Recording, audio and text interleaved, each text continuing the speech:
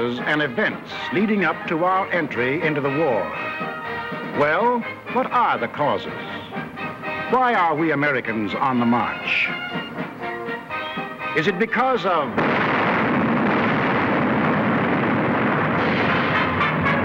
Pearl Harbor? Is that why we are fighting? Or is it because of Britain?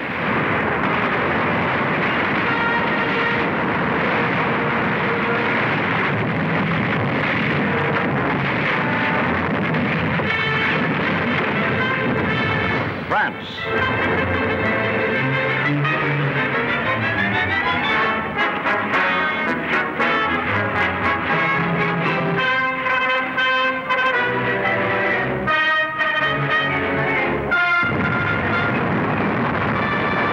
China.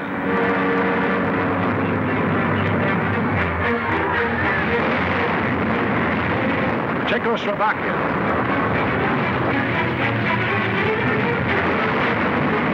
Norway.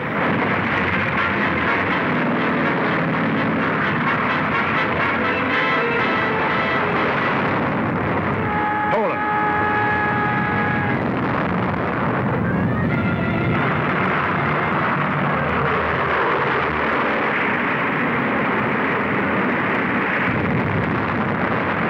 Holland. Greece.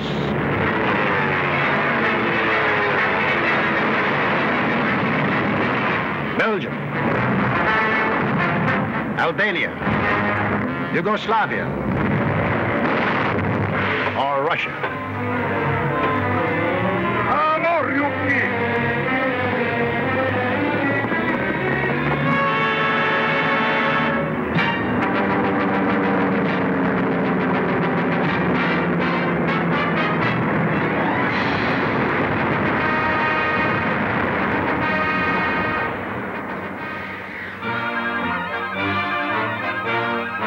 Just what was it made us change our way of living overnight? What turned our resources, our machines, our whole nation into one vast arsenal, producing more and more weapons of war instead of the old materials of peace?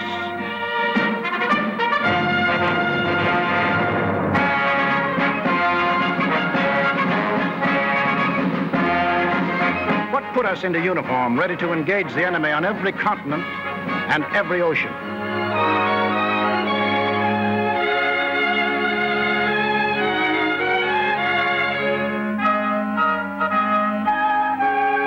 What are these two worlds of which Mr. Wallace spoke?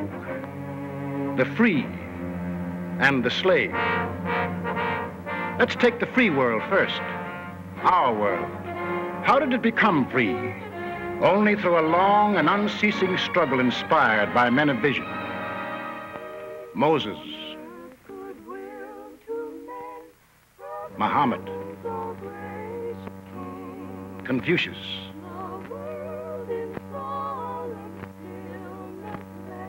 Christ.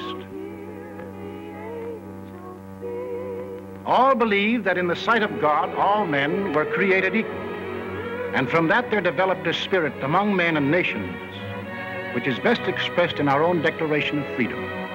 We hold these truths to be self-evident, that all men are created equal.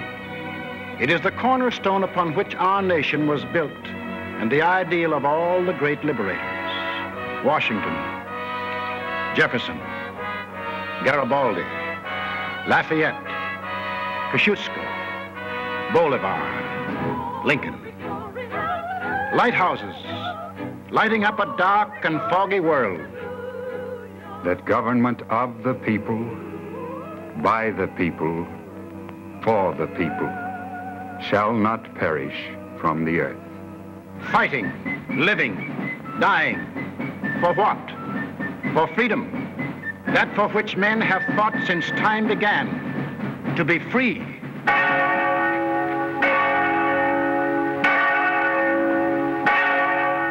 Is life so dear or peace so sweet as to be purchased at the price of chains and slavery? Forbid it, Almighty God. I know not what course others may take, but as for me, Give me liberty, or give me death. But what of this other world? Here, men insisted that progress lay in killing freedom. Here, they were putting out the lighthouses, one by one. Here, the march of history was reversing itself. In Italy, it began when an ambitious rabble-rouser set his followers marching on Rome. The country, like every other country after the last war, was torn by political unrest, hard times, unemployment. Two courses were available to the Italian people.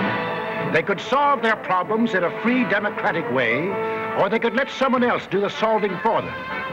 They made the tragic mistake of choosing the second course. They put their trust and faith in this one man. They believed he represented them. Actually, he planned to betray them for the selfish interests of himself and the group back of him, just as he had earlier betrayed those who first supported him. In Germany, another and even more forceful demagogue set his followers marching from the Munich beer halls. He too had the sinister opportunity to take advantage of post-war chaos.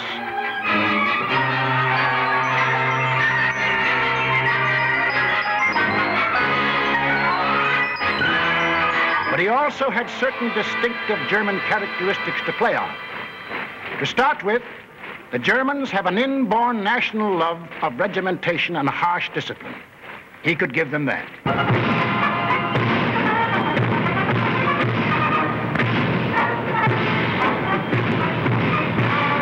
The German army, and through them the people, had never acknowledged German defeat in the last war and were anxious for revenge.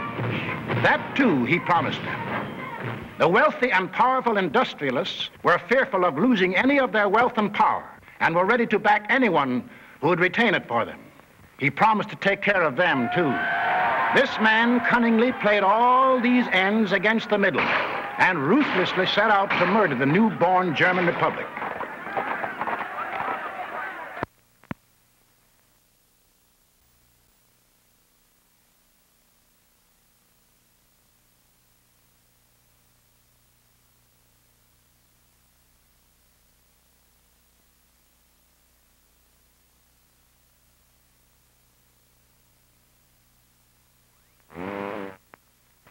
In Japan, you expect things to be done a little differently.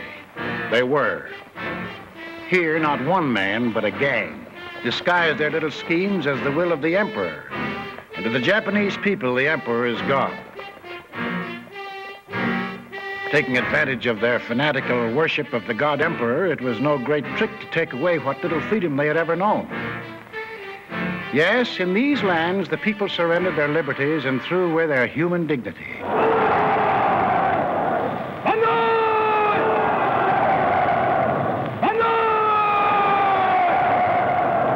They gave up their rights as individual human beings. They became a part of a mass, a human herd.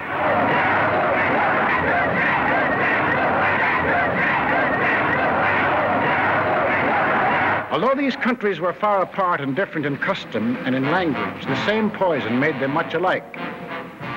Each got a new uniform. In Italy, the new bosses wore black shirts. In Germany, the shirts were brown.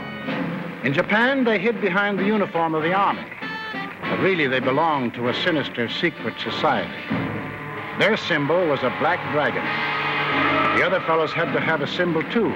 Germany, a swastika. In Italy, the old Roman symbol of the Fascists. In Germany, they called the new order National Socialism, or Nazism.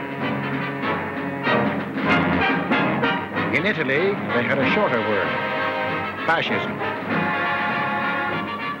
In Japan, they had lots of names for it. The new era of enlightenment, the new order in Asia, the co-prosperity sphere. But no matter how you slice it, it was just plain old-fashioned militaristic imperialism. The Japs would get the prosperity, and the others would get the coal. They say trouble always comes in threes. Take a good, close look at this trio. Remember these faces. Remember them well. If you ever meet them, don't hesitate. Der eine wahrhaftige Weltanschauungspartei sein. Und zweitens, Sie wollten, Herr... Stop thinking and follow me, cried Hitler. I will make you masters of the world. And the people answered, Heil!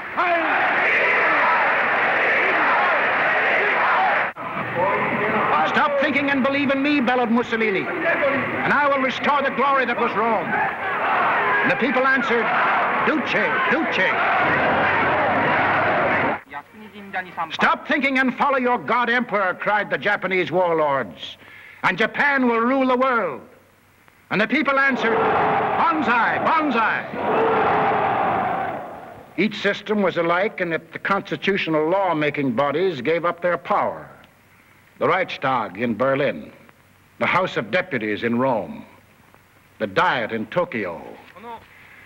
And these elected representatives became collections of stooges, rubber stamp organizations. Applauding on cue the words of the leaders. Each system did away with free speech and free assembly. Each system did away with a free press and substituted a press controlled by the party.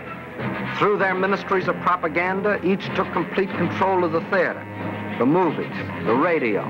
Every cultural activity and every channel of information was controlled by the most important members of the party. Each did away with free courts and trial by jury, and substituted courts and judges run by the party. Each abolished labor unions and the rights of bargaining for wages. Fertig machen zur Meldung! Achtung! Abteilung 6, 310 mit 1-3-114 beim Kranbau. Danke. Heil Hitler! Heil Hitler! Lassen Sie weiterarbeiten. Weiterarbeiten! And under the pretext of patriotism established a system of forced labor. Each enforced its decrees by an army of secret police who held the power of life and death over every individual. And for the few who still believed in freedom and said so, there was a ready answer.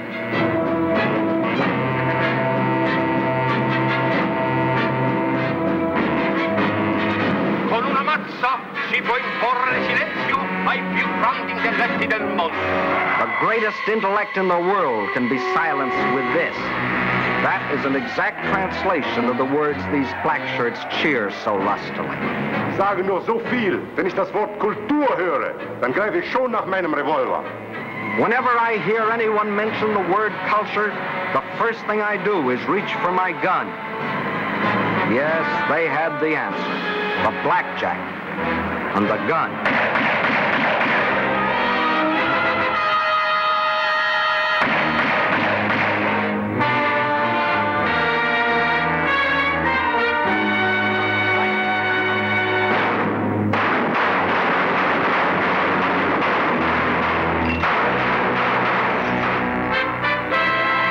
In Italy, they did it different.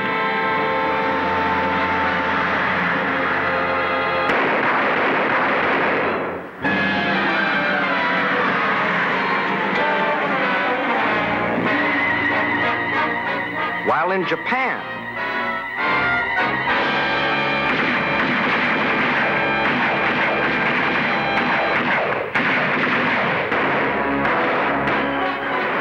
their names can be added those of hundreds and thousands of others who stood in the way of the new order. Finally, there is only one obstacle left.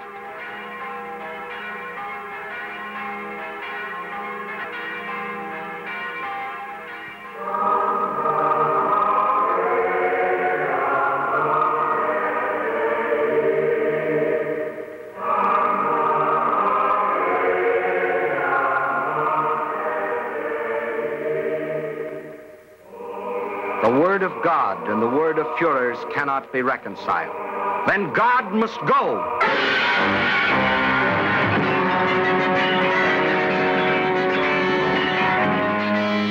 I am absolutely clear in my own mind, and I think I can speak for the Führer as well.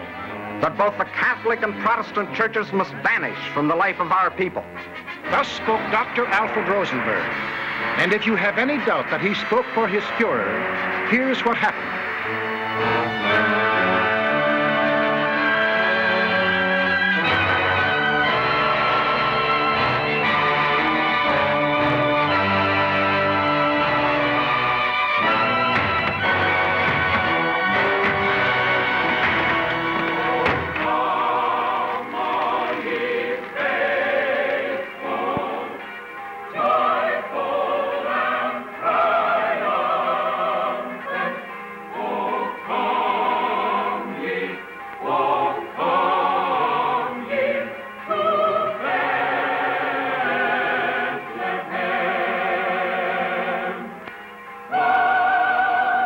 Thousands of other men of God, Protestant, Catholic, Jewish, were persecuted, arrested, confined in concentration camps. Our Führer is the intermediary between his people and the throne of God. Everything the Führer utters is religion in the highest sense. It is only on one or two exceptional points that Christ and Hitler stand comparison, for Hitler is far too big a man to be compared with one so petty.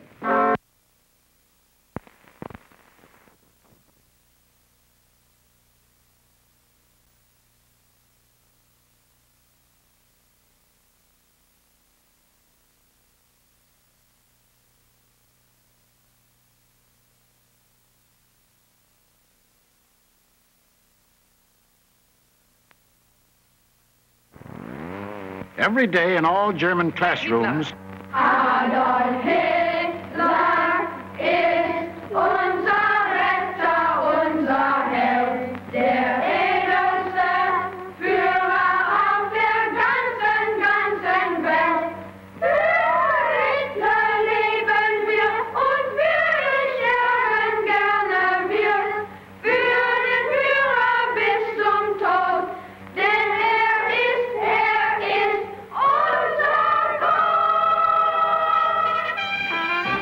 yes, take children from the faith of their fathers and teach them the state is the only church, and the head of the state is the voice of God.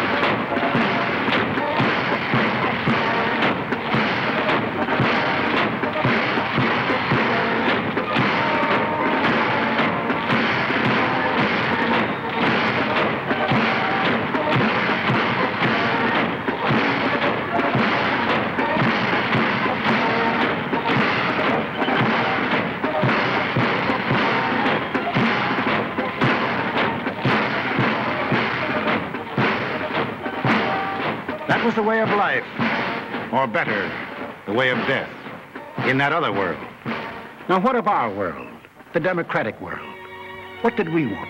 What did we do about it? First of all, we wanted peace and security. And to prove our sincerity, in 1921, we initiated the Washington Disarmament Conference. This resulted in two vitally important treaties.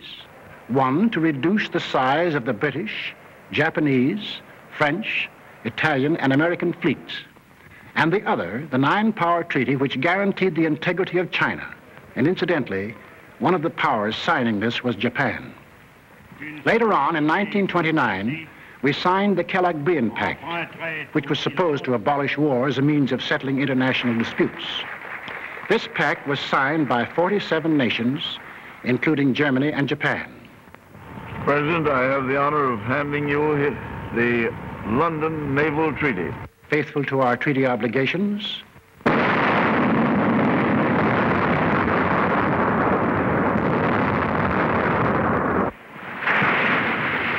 we scrapped more than 60% of our naval tonnage, and our army was reduced to a standing force of 136,000 men, smaller than that maintained by the little state of Romania.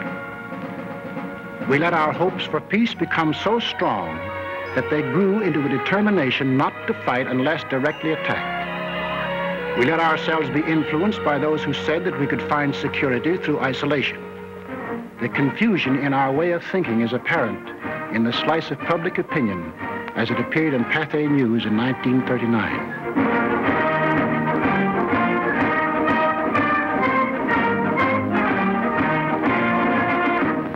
Another war, not for me. This time America should keep out, and I know I will. If war breaks out in Europe, I think that this country should heed the advice of its first president and avoid all foreign entanglements. I haven't the slightest idea of European affairs. In the event of war in Europe, I think we should stay out of it entirely. And all our efforts should be made to keep out of the fight. Let Europe fight her own battles.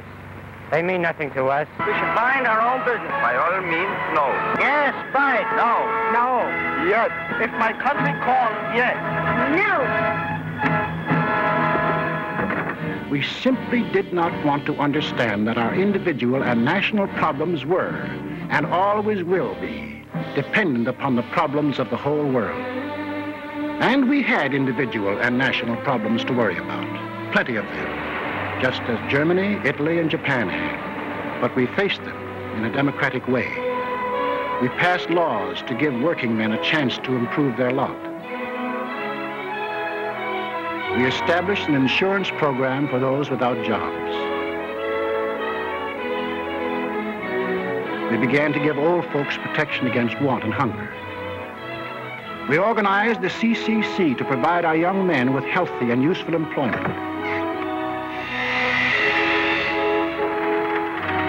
A federal works program came into being and changed the face of our nation with new roads, bridges, schools.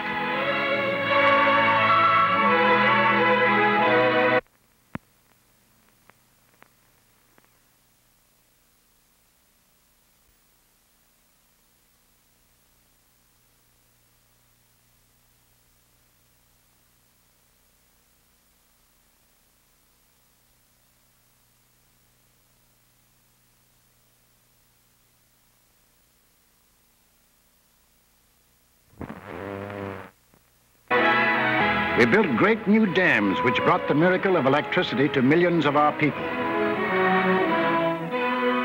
These were some of our accomplishments, but there were others not so creditable. We turned our backs on the League of Nations. We passed the Tariff Act to set a higher wall of isolation around us. We encouraged lawlessness with the farce of prohibition. But in spite of these mistakes, we never had a thought of losing our free institutions. John Q. Public still ran the country. He had his choice of voting for Dewey, Wilkie, Roosevelt, or anybody else. In Germany, they had the choice of voting for Hitler, Hitler, or Hitler.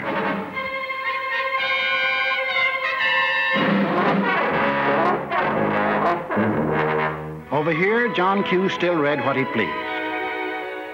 And although he heard of books being burned in other countries, he would have laughed if anyone had told him his books would ever be burned.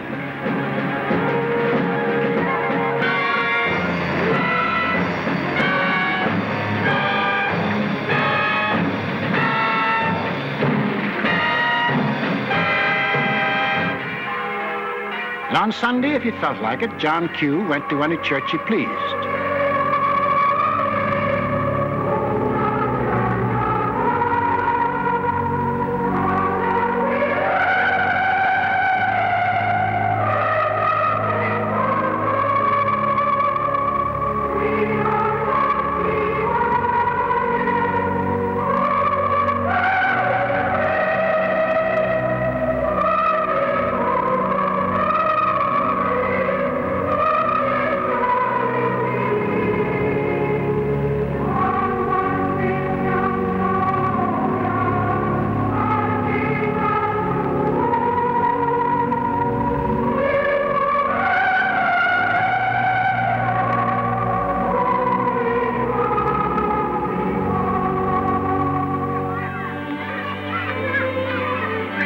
Most of all, he got a kick out of seeing his kids grow up.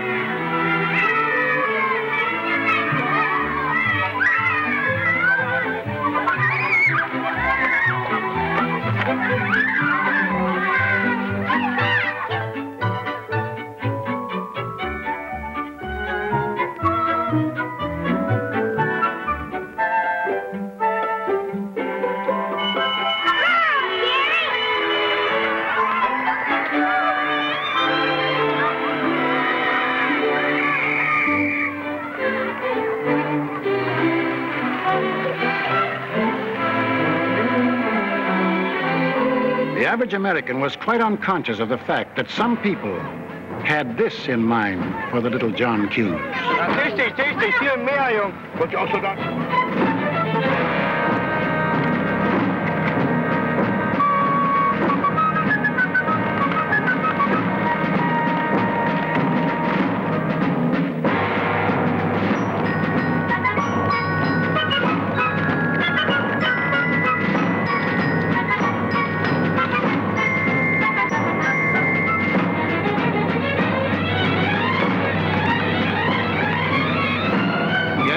While their children were being trained to kill, John Q's kids were giving their pennies to help them have life.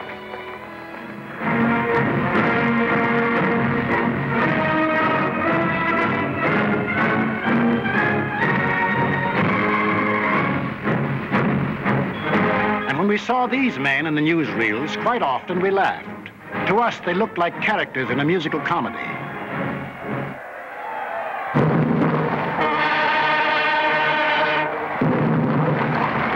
But they weren't comic.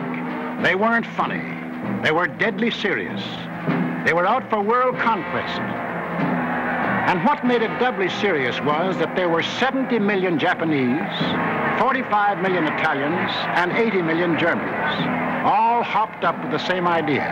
Sie sagen, deutsches Volk hilft dir selbst. Jeder soll helfen.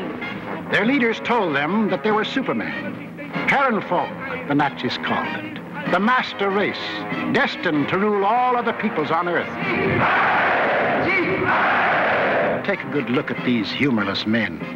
These were to be the rulers of the ruling race. Leben, auch ihr bürgerliches Dasein ist gesichert in diesem nationalsozialistischen Staat der Obey us blindly, and you will attain your rightful place in the world. All other people will be your slaves. That's what they promised them.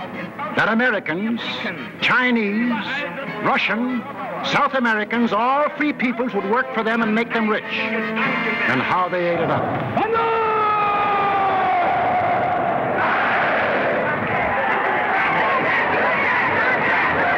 We shall restore the glory that was Rome. Today we rule Germany. Tomorrow the world. The Pacific is ours. It was inevitable that these countries should gang up on us. The little fellow is our pal, Kurosu, who smiled his way into our hearts in December 1941. Here he and his friends are busy carving up the world in advance, staking out their claims. Take a good look at these claims. Here was the Italy that Mussolini took over in 1922. And almost his first act was to tell the Italians they were the rightful owners of Corsica, Nice, Savoia, Albania, Tunisia, Ethiopia, and a land corridor linking it with Libya. Later on, he had an even bigger dream. The old Roman Empire as it existed nearly 2,000 years ago, to dominate all the lands adjoining the Mediterranean. Mare Nostrum, our sea, they called it, just as the ancient Romans did. As for the Japanese, they had some ambitions too. By 1920, they had grabbed off Formosa, Korea, and the southern half of the island of Sakhalin. Then Baron Gishi Tanaka, the prime minister, carefully set down Japanese aims in a document called the Tanaka Memorial. It was presented to the Emperor July 25th, 1927.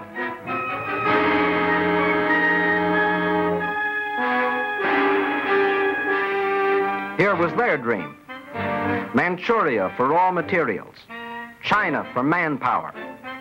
Then a triumphant march through Indochina, Siam, Burma, India, the East Indies, and on through Australia and New Zealand. And in the north, all they claimed was that part of Russia east of Lake Baikal. That was to be the new order in Asia. Then the Japs would move eastward to crush the United States and really start their co-prosperity sphere. Now take a look at the bite the Nazis reserved for themselves. Here's the Germany Hitler walked into, and here's what he wanted. First, Europe under his complete political or economic control, leaving Mussolini a share of the loot if he behaved himself. Then the drive to the east, through the rich oil lands of Iran and Iraq, into India. Another push south through Africa. Then from Dakar, jump off to meet the honorary Aryans who were to move in on South America through the Pacific. At the same time, start across from the Scandinavian countries to hook up with his buck-toothed pals coming over from Siberia to join in the conquest of the United States. There it is, gents. All they left us was Shangri-La. And they'd claim that, too, if they knew where it was.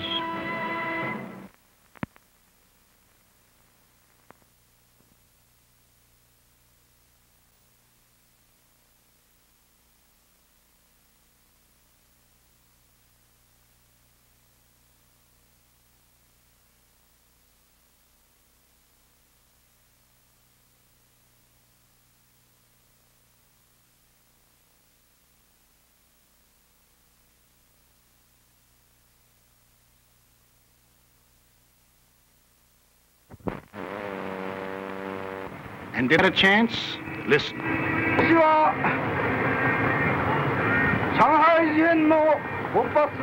When war comes between Japan and the United States, I shall not be content merely to occupy Guam, the Philippines, Hawaii, and San Francisco. I look forward to dictating the peace to the United States in the White House at Washington. Yamamoto wrote those words on January of 1941. Yes, the conquering Jap army down Pennsylvania Avenue. That was the final goal. You will see what they did to the men and women of Nanking, Hong Kong, and Manila. Imagine the field day they'd enjoy if they'd marched through the streets of Washington. But before striking, a preliminary step was necessary. From Berlin, from Rome, from Tokyo, the campaign started. Propaganda to confuse, divide, soften up their intended victim. Put them on the defensive. Scream you're abused. Shout you're oppressed. The world's wrong. You're right. If you shriek it loud enough and often enough, they'll believe you. Above all, use their free press and their free speech to destroy them. Lebensraum, ja, Lebensraum, meine Volksgenossen. Lebensraum, they demanded. Living room. Our lands are overcrowded. But at the same time, they gave prizes to mothers who bore the most sons.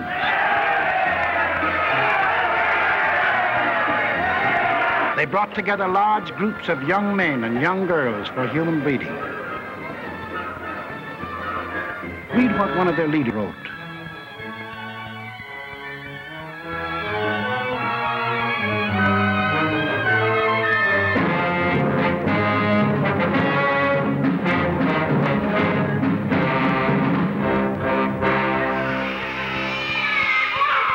Of course, the children from this assembly line belong to the state to be scientifically trained for conquest.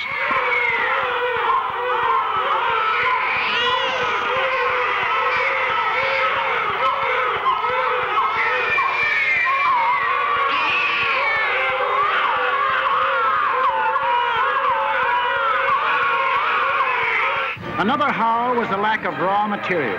They claimed they were the have-nots and we were the haves. But out of this supposed lack, they built up the greatest war machines the world has ever known. These are the published figures from the German military budget. Actually, between 1933 and 1939, Hitler's program of rearmament cost more than $80 billion. The Nazis alone assembled a striking force of 30 panzer divisions, 70 motorized divisions, 140 infantry divisions, plus the Luftwaffe, the world's largest air force. And they had no raw materials. Think of the bread, the automobiles, the good things of life that the German, Italian, Japanese leaders might have given their people if they had spent this money for peace instead of war. You know what billions we are now spending to match their military force? No, these arguments were all smokescreens.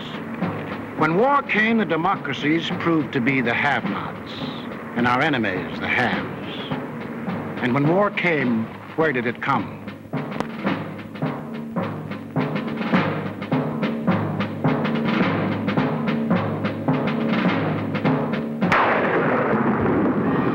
Remember that date, September 18th, 1931, a date we should remember as well as December 7, 1941. For on that date, in 1931, the war we are now fighting began. The place was Manchuria, the northernmost province of China, 6,000 miles from San Francisco. Manchuria, the first objective in the Tanaka Plan.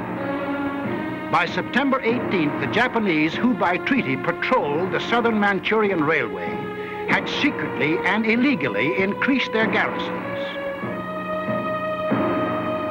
On the Korean-Manchurian border, an entire Japanese army was assembled, conveniently equipped for a winter campaign. All they needed was an excuse. They made their own. At 10:30 that night, just after the Mukden Express had passed by, a section of track was dynamited, causing damage to one rail and 2 fish plates. Japan's honor had been violated. Within half an hour, the Japanese railroad garrison launched a coordinated attack on the barracks of the sleeping Chinese army at Mukden. The slaughter was appalling. By midnight, the conveniently placed Japanese army poured across the Korean border, and the first open act of aggression, the invasion of Manchuria, was on. In 4 days, they had occupied the whole of southern Manchuria, and shortly after, the whole country. Manchuria became Manchukuo, a puppet state with an obedient stooge on the throne, Henry Puyi, a weakling whom the Japanese had prepared for the job with 7 years of women and song. In Washington, Henry L. Stimson, then Secretary of State, now Secretary of War, sent out a blistering denunciation of the attack. The League of Nations sent a committee of 5, headed by Lord Lytton and including our own General Frank McCoy, to Manchuria to investigate. In October of 1932, the committee issued its report. We found that the Japanese occupation of this large part of China was not justified on the ground of self-defense, and that the new state which had been set up was a Japanese protectorate rather than a genuine case of Manchurian self-determination. Shortly after, the League condemned Japan as an aggressor nation. À son Excellence, Monsieur Matsuoka, délégué du Japon. I call on His Excellency, Monsieur Matsuoka, delegate of Japan.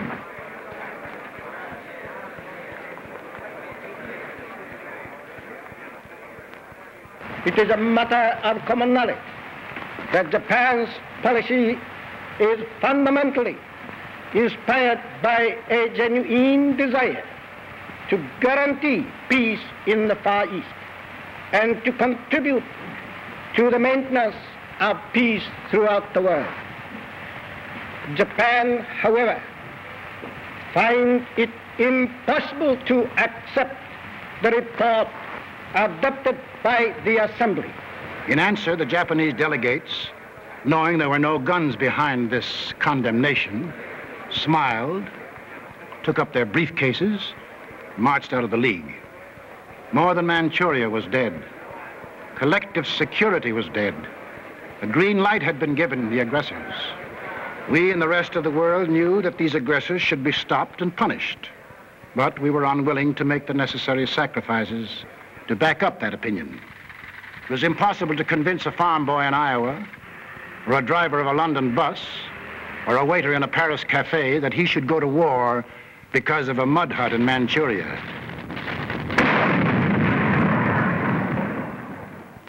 Yet the subsequent course of history makes it clear that that incident, so many miles away, is the reason that you and millions of others are in uniform today.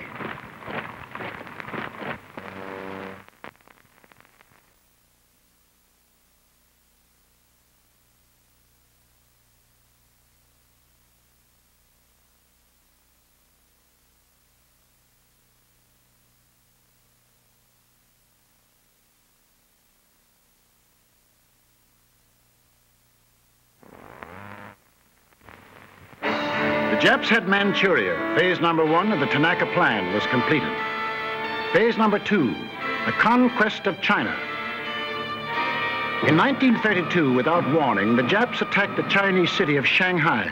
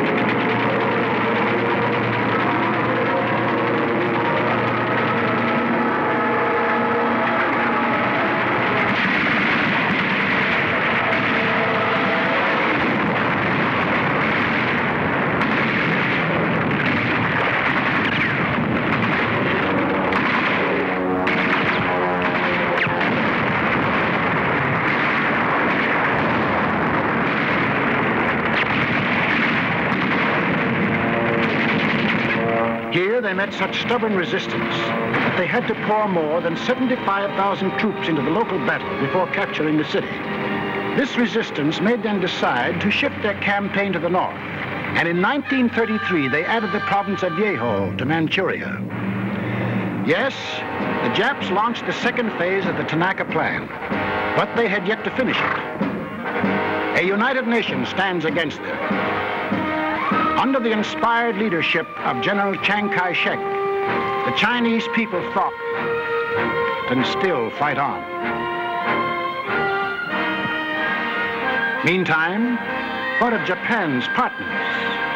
What helpless people were they planning to bomb, slaughter, drive into slavery? Hitler was not yet ready, but Mussolini was. Mussolini had to be. His people were growing restless. Fascism hadn't produced the heaven on earth that he had promised them. So he pulled the old trick of launching a foreign war to divert attention from troubles at home. So Mussolini beat his chest like Tarzan and looked around for a worthy foe. He found one, Ethiopia. A good country for the beginning of a glorious empire. Its army had no machine guns. Its army had no tanks. Its army did have an air force. Exactly one old airplane. One airplane against a nation which had developed a new theory of total air war. Of the blitz which would wipe out cities, destroy civilians, man, woman, and child. In October of 1935, following the Japanese example, an incident was provoked at the little settlement of Wal near the border of Ethiopia and Italian Somaliland. Italy's honor had been violated. Refusing any arbitration, Mussolini moved the whole might of his army through the Suez Canal to overrun the undefended country. Ethiopia's emperor, Haile Selassie, appeared before the League of Nations.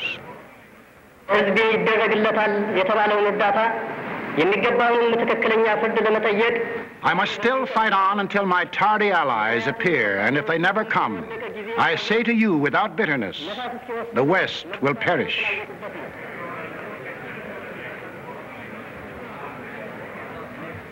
Members of the League half-heartedly stopped trading with Italy, but refused the only thing that will stop any aggressor: force. Ethiopia was left to herself. Native leaders came to pledge their allegiance.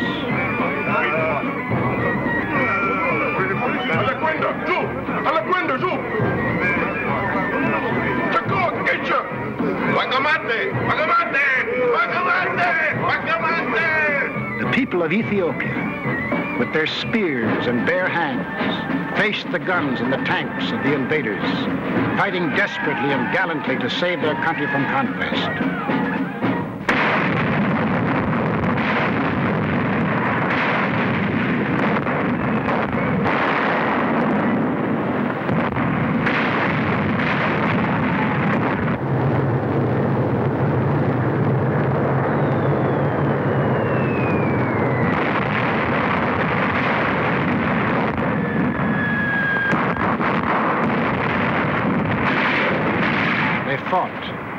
And they died. But in the end, there could be but one result. Might triumphed. Italy conquered Ethiopia. Many of our elected leaders warned us of danger. Without a declaration of war and without warning or justification of any kind, civilians, including vast numbers of women and children, are being ruthlessly murdered with bombs from the air. But we were still hypnotized by the fact that two broad oceans stood between us and the rest of the world. We didn't realize that the time when months were needed to span these oceans was ended, that the steamship had cut these months to days, and that now the whole Earth's surface could be covered in a space of hours. Yes, we were a nation that wanted peace. But we hadn't yet learned that peace for us depends on peace for all. Nobody would run the risk of war because of some mud huts and barren plains in Ethiopia, any more than we would run the risk for some similar huts and plains in Manchuria. Correctly interpreting our attitude, the aggressors were all the surer that they could get what they wanted. Japan had started on her march of conquest. Italy had begun her new empire. And now the third gangster. What about him? We'll take him up in our next film and show how he joined his partners and put in his bid. For this is what we are fighting. Freedom's oldest enemy. The passion of the few to rule the many. This isn't just a war. This is a common man's life and death struggle against those who would put him back into slavery. We lose it, and we lose everything. Our homes. The jobs we want to go back to. the books we read, the very food we eat, the hopes we have for our kids, the kids themselves. They won't be ours anymore. That's what's at stake. It's us or them. The chips are down. Two worlds stand against each other. One must die, one must live. 170 years of freedom decrees our answer.